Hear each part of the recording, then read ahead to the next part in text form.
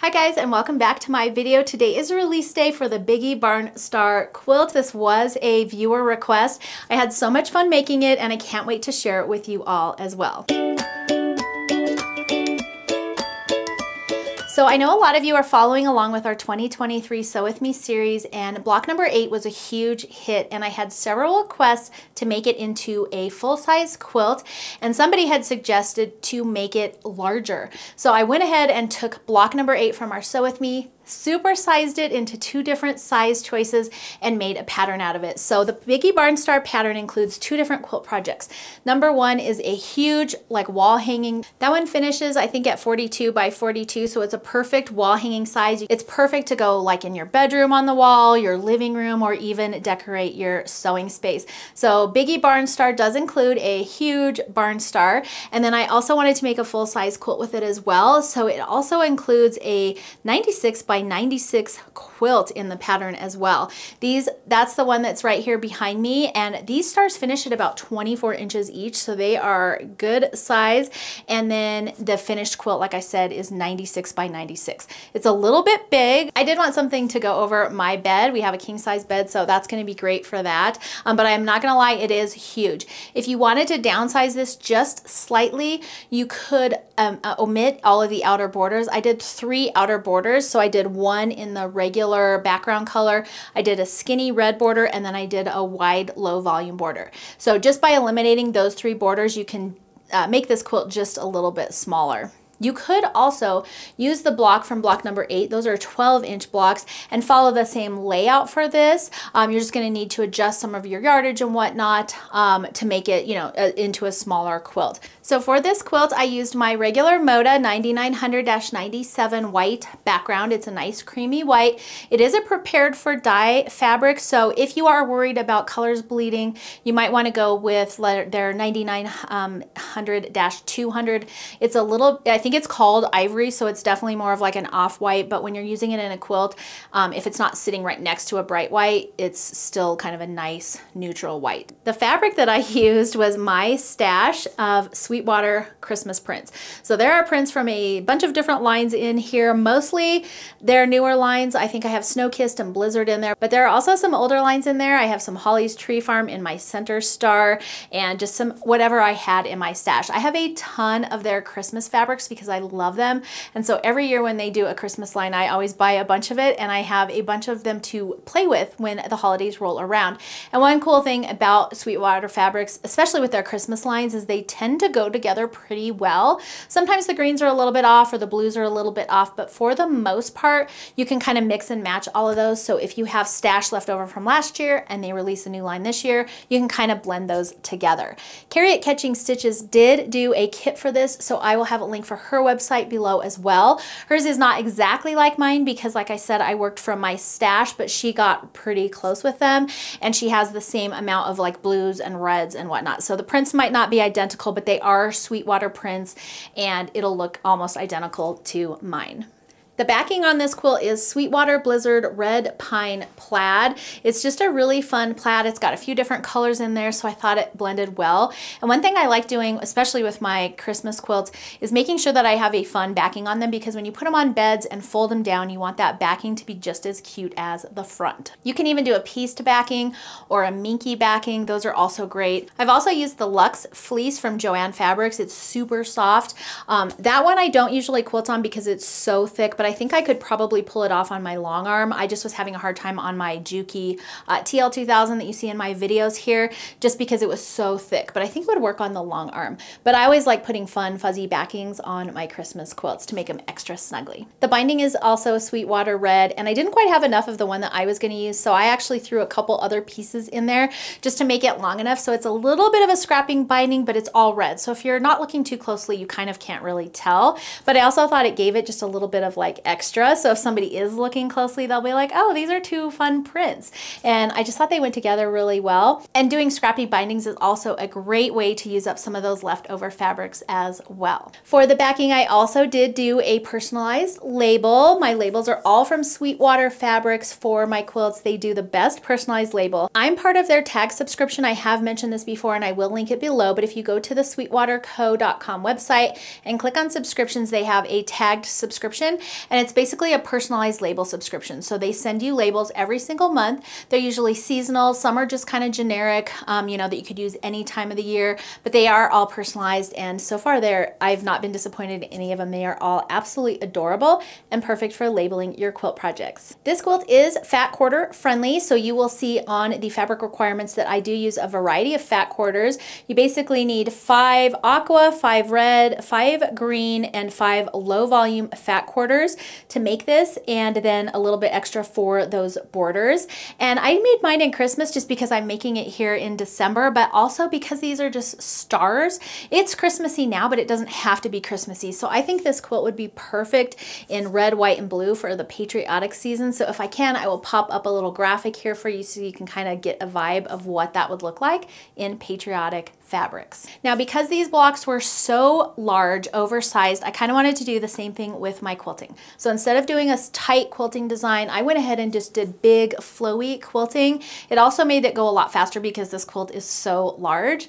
And I just did big swirls, I did big holly leaves, and then I did those big snowflakes. And this is what I did on my Cup of Cheer quilt this year as well, just in a larger format. Not only did it make my quilting go a little bit faster, which is what I was kind of needing because I did want to get this done for you guys, but also the denser your quilt is, the less soft your quilt is.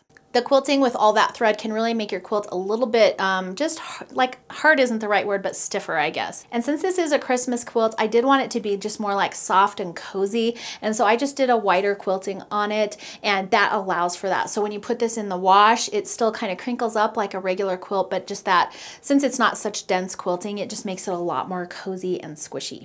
And there's a lot of options with this one because of the sizing. So the 12-inch block that I released for Sew With Me, if you did 2 12-inch blocks next to one of the 24-inch blocks, that may be kind of cool. So you can kind of mix and match those all in one quilt. I don't have that all in the pattern, so you kind of have to do your own math there, but I did just want to throw it out for you because I thought it'd be a lot of fun. The other thing about this is since it's 24 by 24, it's also a great size for a table topper. So you could do one of these stars in any color that you wanted, seasonal color, and use that as a table topper for decorating your dining room table or your kitchen table. So lots of fun ideas for these. You could also use it as a pillow sham as well. A lot of the Euro shams are 24 inches by 24 inches. So there's another idea for you there as well. And I do have a couple of videos on how to do envelope back pillows for my quilted projects here on YouTube. So you can search my YouTube channel just for pillow and you should be able to find those options there as well. So that's the quilt version. I am also releasing a cross stitch version, so we can talk about that really quickly as well. The cross stitch version is stitched on 14 count white Aida,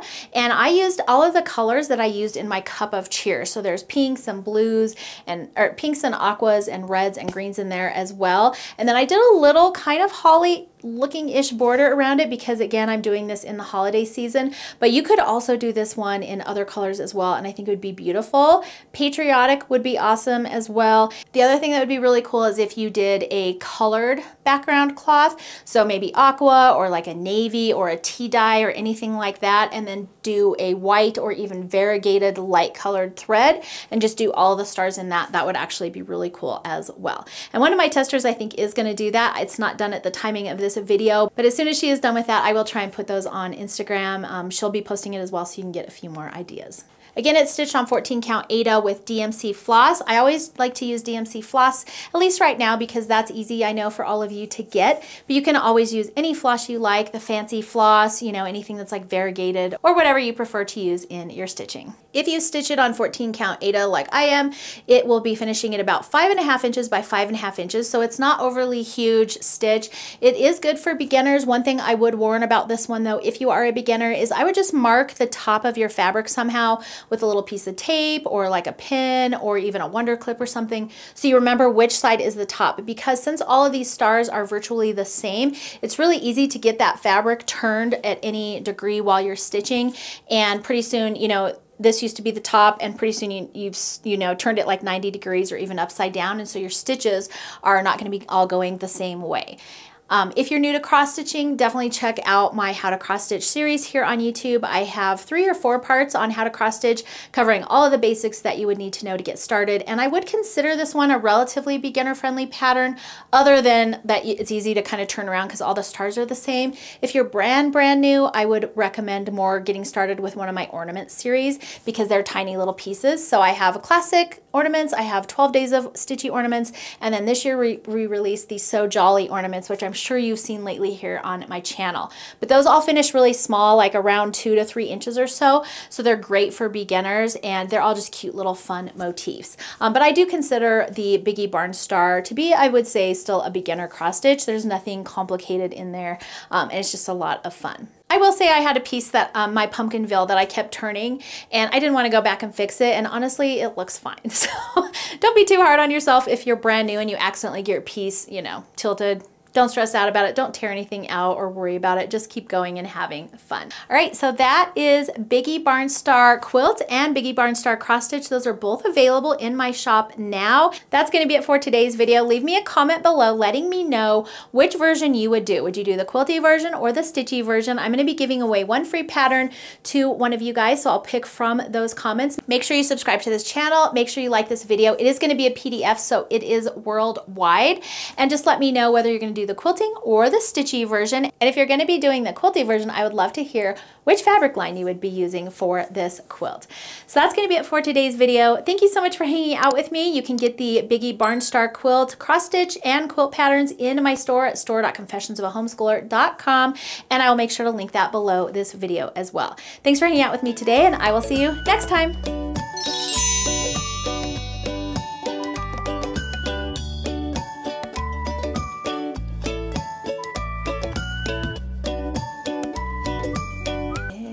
Star. All right, that's it. Dog fur, just filmed with Bodie. That one finishes at, I think, 40. Yeah. What are you doing? I could hear like jingling around out there. Love you. Smile. I am. Okay. Bye, bud. It's about 42 by 42 is what that finishes at, I believe. Is that right? I've also used that really, I think it's called Luxe Fleece from Joann Fabrics. Woo! What'd you do? Okay, red, Sweetwater Blizzard Red Pine Plaid. The cross stitch finishes at... I hope you guys are gonna have fun with our Biggie Barn Star release, whether it's quilt or cross. Ooh, leave me that in the comments too. 10, 9, 8, 7, 6, 5, 4, 3, 2. Don't drop it, don't drop it. Hang on, I'm gonna do a...